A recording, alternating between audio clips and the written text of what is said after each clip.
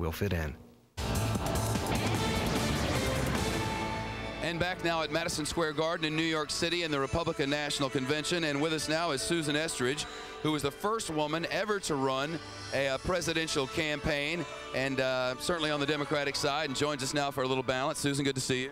Great to be with you, Shep. I want to play a soundbite from last night. Zell Miller, a fellow Democrat of yours. Well, I don't know. Well, a soundbite from what he said last night, and what to say he was on the attack might be the understatement of the day. Listen to what Zell Miller said.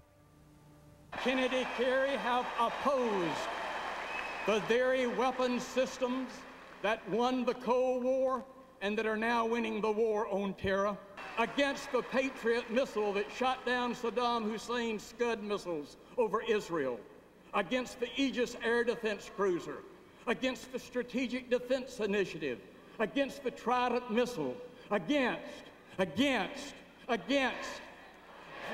This is the man who wants to be the commander-in-chief of the U.S. Armed Forces. U.S. forces armed with what? Spitballs? Armed with spitballs. That's how he finished.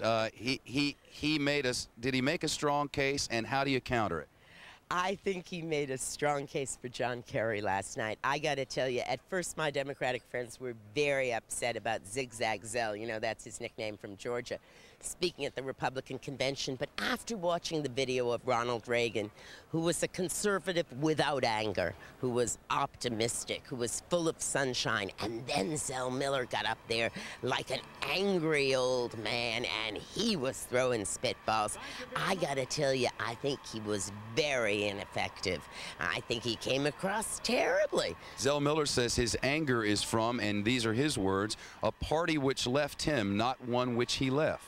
Well, he may say that, but you know, Shep, I just think he was very, very ineffective last night. I think he came across as an angry old man, and then I saw him interviewed afterwards, and quite frankly, he couldn't explain his own speech. He started being asked, well, you know, when he was Secretary of Defense, Dick Cheney opposed many of the same weapon systems that John Kerry also opposed. And quite frankly, Zell was unable to explain his own speech, and it was really embarrassing to watch. You know, Zell used to work for Lester Maddox before he switched over and then ran to the left of Herman Talmadge.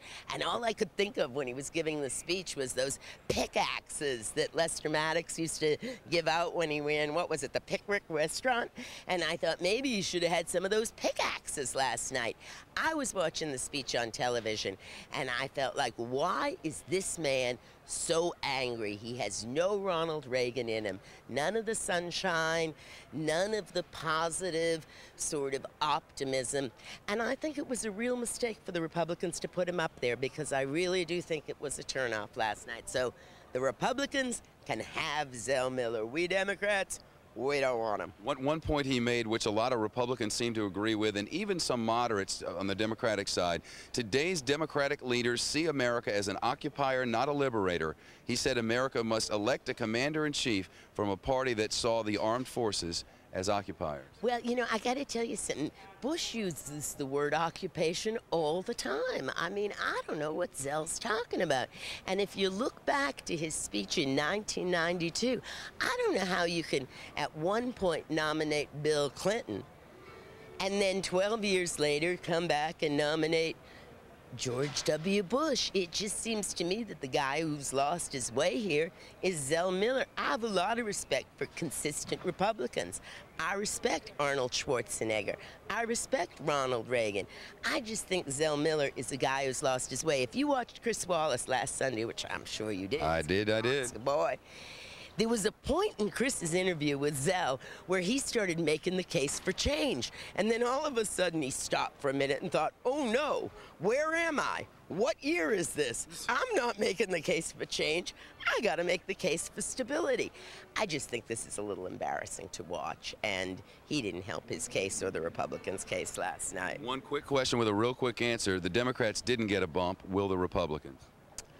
Oh, I I don't know. Maybe they'll get a bump, but this one isn't going to be decided by the conventions, either side. All right. Susan Estrich, thank you. Always good to see you. Shep.